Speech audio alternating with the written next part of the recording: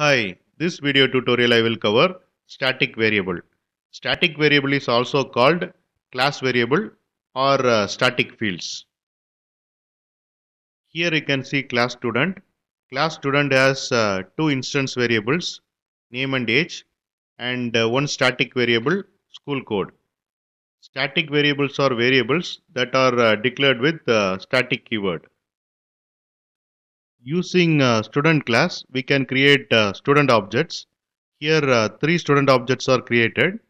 This is first student object. Name is John, age is 6. And this is second student object. Name is Dave, age is 7. And this is third student object. Name is Julie, age is 5. Name and age are instance variables. So values of instance variables are unique to each student. But school code is static variable, so it is common for all objects.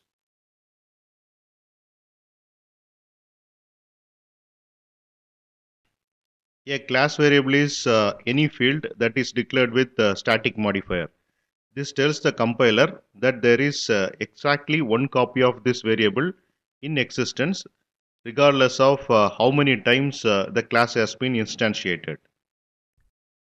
In this case, school code is static variable, so only one copy of school code is available for all the objects. Here I have declared a student class. It has two instance variables, name and age, one static variable, school code. And it has one method called print instance and static variables. This will print name, age, and school code. Here I have defined student demo class. It has main method. First I will run this program, then I will explain. This is the output of this sample program.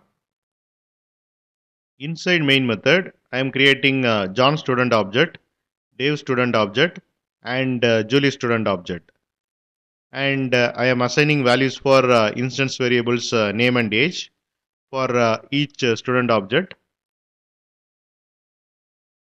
Then using class name, I am accessing static variable school code and assigning value as 5000.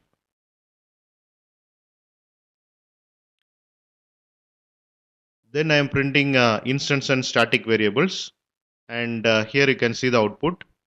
And if you see, instance variables values are unique for each object.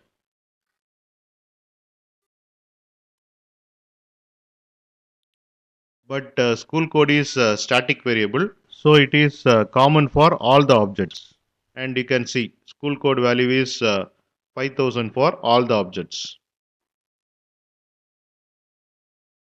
And this is about static variable, and thanks for watching.